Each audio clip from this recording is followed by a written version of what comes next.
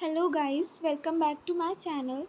So in this video we will study about scientific revolution in early modern Europe, which is a important topic of cultural transformation in early modern Europe second of history major semester 4th. So let's see what we will cover in this video. So सबसे पहले हम introduction देखेंगे scientific revolution का and उसके बाद advances in astronomy, क्या क्या advances हुए थे एस्ट्रोनॉमी में, जिसमें contribution of Copernicus, टाइको Brahe, Jonas कैपलर, इन तीनों के बारे में पढ़ेंगे. फिर हम देखेंगे institutionalisation of science and major scientific advances, और लास्ट में हम इम्पेक्ट ऑन सोसाइटी देखेंगे कि साइंटिफिक रिवॉल्यूशन का क्या इम्पेक्ट पड़ा सोसाइटी पर. So let's start with the introduction. The scientific revolution refers to the transformative period in European history, roughly spanning from the 16th to the 18th centuries, characterized by significant advancements in scientific thoughts, methodology, and discovery. सो जो scientific revolution था उसका time period mainly 16 to 18 centuries के बीच में माना जाता है, और इसमें काफ़ी नए नए एडवांसमेंट्स हुए. जैसे लोगों की थिंकिंग में काफ़ी ज़्यादा चेंज आया. अब वो हर चीज़ को एक्सेप्ट करने से पहले अब वो क्रिटिकल क्वेश्चंस पूछने लगे और उसके पीछे का साइंटिफिक रीज़न को जानने की कोशिश करने लगे. पहले क्या होता था, वो लोग चर्च वगैरह के जो भी फ़िलॉसफीज़ होती थी उनको ऐसे ही एक्सेप्ट कर लेते थे, लेकिन साइंटिफिक रिवॉल्यूशन आने के बाद वो हर चीज़ के पीछे का क्रिटिकल रीज़न पूछने लगे.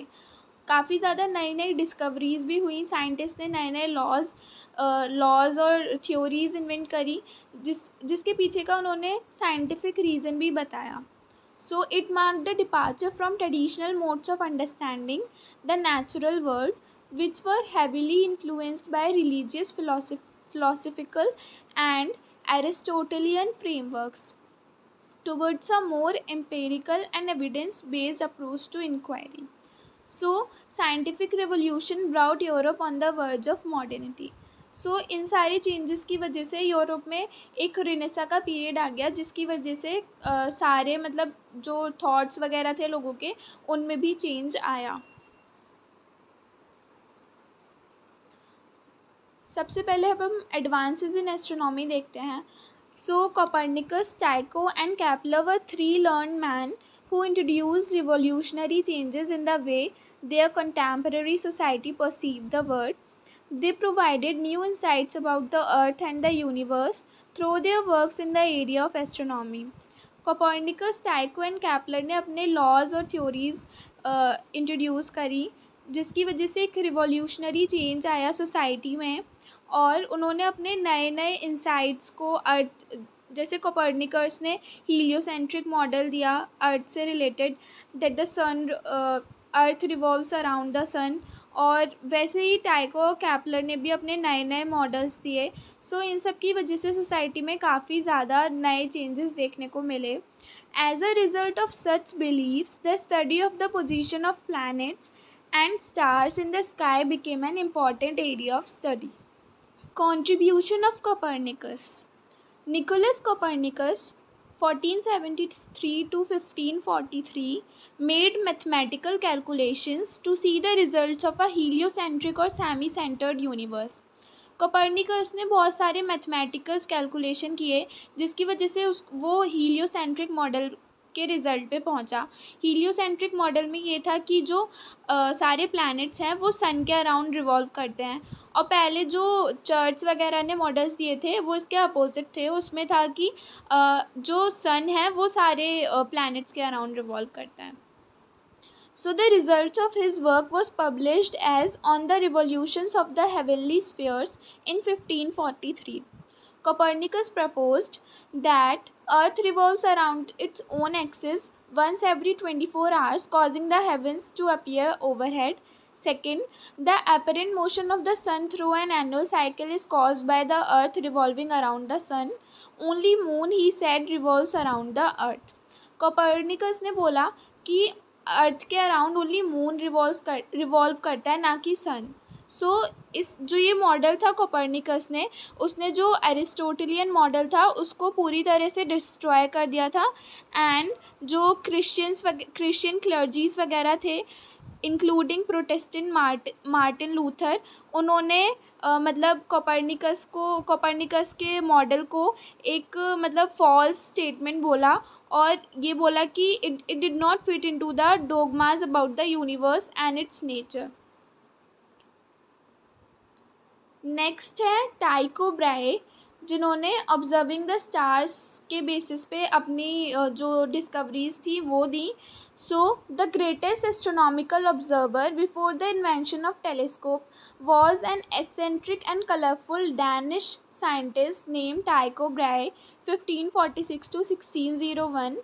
Brahe's discovery of a comet's elliptical order in 1577 contradicted the Aristotelian notion of a celestial perfection, paving the way for Johannes Kepler to later develop his law of planetary motion based on Brahe's precise measurement.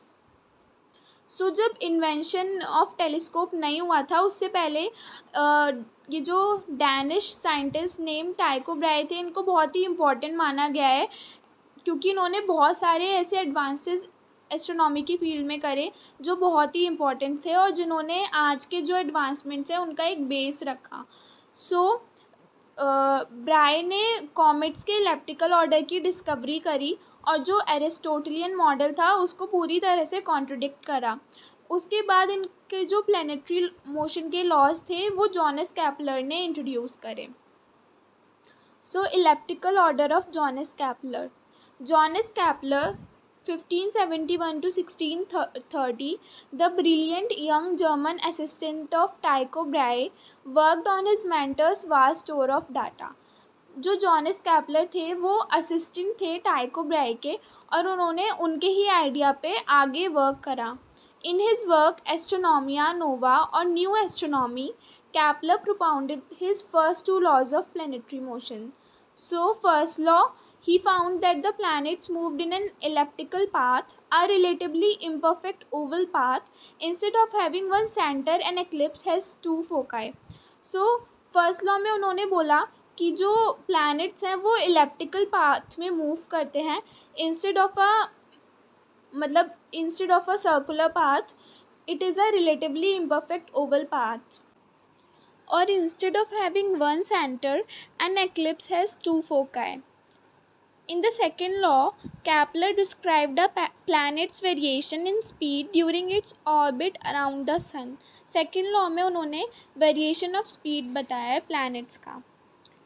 फिर है institutionalization of science. During the early modern period in Western Europe, the educated middle class, including professionals like lawyers, doctors, and clergy, along with practitioners of specialized crafts, actively participated in scientific discourse. The institutionalization of science began in the mid-17th century with the establishment of organizations like the London Royal Society and the French Royal Academy, which promoted scientific knowledge and practical applications, while figures like Francis Bacon contributed to the professionalization and popularization of science. सो जो scientific revolution का institutionalisation था उसको promote करने में London royal society and French royal academy ने बहुत ही ज़्यादा help करी। और जो फ्रांसिस बेकन थे उन्होंने भी मतलब साइंस के पॉपुलराइजेशन में काफ़ी ज़्यादा कॉन्ट्रीब्यूशंस दिए। नेक्स्ट है major scientific advances. The early break throws made by Copernicus, टाइको and कैपलर opened a window and allowed fresh air of scientific inquiry into a long, closed and musty room. जो Copernicus, टाइको and कैपलर ने अपनी theories दी, उनके बाद जो और भी scientist थे वो भी मोटिवेट हो गए अपने थ्योरीज और अपने जो एडवांसमेंट्स थे उनको प्रपोज करने के लिए। Many giants followed them. For example, Galileo and Newton in physics, Vesalius the anatomist, the physicians and the physiologist, and many others. So Copernicus, टाइको and Kepler के मॉडल्स देखने के बाद काफ़ी सारे साइंटिस्ट आगे आए और उन्होंने अपने भी एडवांसमेंट्स दिए। फॉर एग्जांपल गैलीलियो, न्यूटन, इन्होंने भी अपनी अपनी फील्ड्स में काफ़ी सारे एडवांसमेंट्स दिए। सबसे पहले हम देखेंगे फिज़िक्स एंड मैकेनिक्स में क्या क्या एडवांसमेंट्स हुए। फर्स्ट है Galileo Galilei 1564 to 1642। He discovered many basic principles of mechanics. He combined observation, measurements, and mathematical analysis to look for cause and effect relationship among natural events. He showed that a uniform force produced a uniform acceleration and also formulated the law of inertia. सो जो ये Galileo Galilei थे, इन्होंने बहुत सारे basic principles दिए mechanics के, साथ ही साथ उन्होंने ये भी बताया कि जो यूनिफॉर्म फोर्स है वो यूनिफॉर्म एक्सेलरेशन ही प्रोड्यूस करेगी, एंड जो लॉ ऑफ इनर्शिया हैं वो भी गैलीलियो गैलीली ने दिए थे। Made remarkable celestial discoveries using the telescope, such as identifying Jupiter's moon and the true nature of the Milky Way and moon surface. उन्होंने काफ़ी सारी सेलेस्टियल डिस्कवरीज भी करी थी, जिसमें सबसे पहले उन्होंने जुपिटर्स के मून को आइडेंटिफाई करा, मिल्की वे का नेचर क्या होता है वो बताया, एंड मून के सरफेस के बारे में भी काफ़ी कुछ बताया। He faced opposition from certain theologians leading to his imprisonment. उनके इतने सारे एडवांसमेंट्स के बाद काफ़ी सारे जो चर्च के थियोलॉजियंस वगैरह थे, उन्होंने उनका बहुत अपोज करा एंड उसकी वजह से उनको जेल भी जाना पड़ा। नेक्स्ट है Isaac Newton 1642 to 1727। Combined experimental and inductive approach of Bacon, Galileo and Gilbert with the quantitative approach. In his Principia 1687 or the mathematical principles of natural philosophy, he formulated his famous 3 laws of motion as well as a law of universal gravitation. Newton को उनके 3 laws of motion और gravity के laws के लिए जाना जाता है। उन्होंने अपनी जो ये थी mathematical principles of natural philosophy, उसमें अपने जो 3 लॉज ऑफ मोशंस थे उनको और यूनिवर्सल लॉ ऑफ ग्रेविटेशन को लिखा। ही use the 3 laws as a basis for calculating the gravitational force between the earth and the moon and also explains all of Kepler's law. जो Kepler ने laws दिए थे अपने प्लानिटरी मोशन के, उन्होंने वो सारे लॉज को एक्सप्लेन करा और साथ ही साथ जो इनके 3 लॉज ऑफ मोशन थे उनको यूज़ करा, जिससे वो ग्रेविटेशनल फोर्स अर्थ और मून के बीच में निकाल पाए। अब हम देखेंगे लाइफ साइंसेस की फील्ड में क्या एडवांसमेंट्स हुए। So Andreas Vesalius revolutionized anatomical understanding in the 16th century with his meticulous work on the fabric of human body, which challenged and corrected the anatomical misconception of his predecessors Galen and Avicenna. So जो ये Andreas वेसिलियस थे, इन्होंने अपनी anatomical understanding को use करा और जो पहले के मिसकंसेप्शंस थे उनको चैलेंज करा। The scientific revolution extended beyond anatomy and medicine, encompassing fields like physiology with William Harvey's elucidation of blood circulation and microscopy with advancements by Zacharias Janssen, Robert Hooke and Antony van Leeuwenhoek, revealing previously unseen aspects of the natural world. सो जो scientific revolution था वो anatomy और medicine के अलावा भी काफ़ी fields में हुआ, लाइक फिजियोलॉजी, जिसमें विलियम हार्वे ने काफ़ी ज़्यादा अपने एक्सप्लेनेशंस वगैरह दिए ब्लड सर्कुलेशन से रिलेटेड, एंड माइक्रोस्कोपी में ज़ैकेरिस जैनसन और रॉबर्ट हुक का काफ़ी ज़्यादा कंट्रीब्यूशन रहा। Advancements in magnetism and electricity. William Gilbert conducted extensive experiments on magnetism, concluding Earth's magnetism resembled a giant magnet. William Gilbert ने मैग्नेटिज्म की fields में अपने एक्सपेरिमेंट्स करे, जिसका मतलब उन्होंने कंक्लूड करा कि जो अर्थ है, मतलब अर्थ की जो मैग्नेटिज्म है वो एक जियान मैग्नेट की फॉर्म में बिहेव करती है। नेक्स्ट उन्होंने intensive study of magnetism and electricity insured building upon Gilbert's foundational work leading to significant advancements in these fields. जो ये गिलबर्ट के एक्सपेरिमेंट्स थे उन्होंने मतलब आगे के जो एडवांसमेंट्स थे उनका एक बेस रखा. अब हम लास्ट में देखेंगे कि ये जो साइंटिफिक रिवोल्यूशन था इसका क्या इम्पेक्ट पड़ा सोसाइटी पर. So the rise of modern science and the spirit of inquiry affected the society in many ways. Firstly, it went hand in hand with the emergence of a new expanding community of professional scientists. The institutionalization of science linked members of this community in learned societies, common interests, and shared values.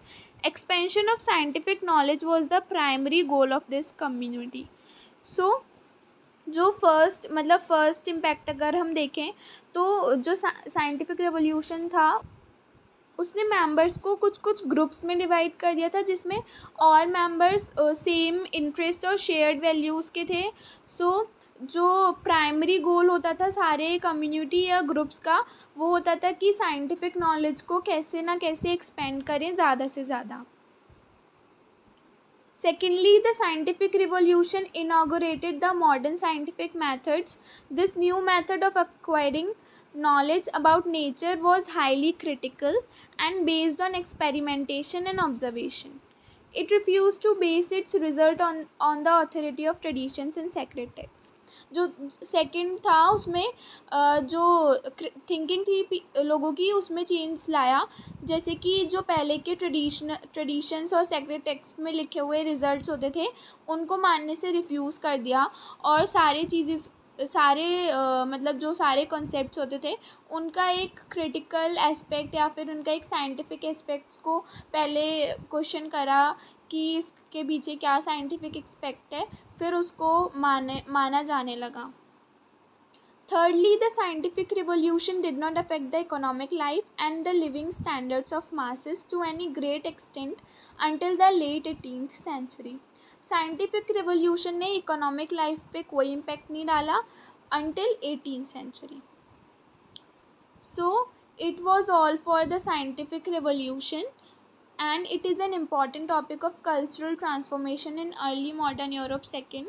So, if you liked this video and found it informative, so please like, share and subscribe to this channel and also press the bell icon for more such videos. So thank you for watching.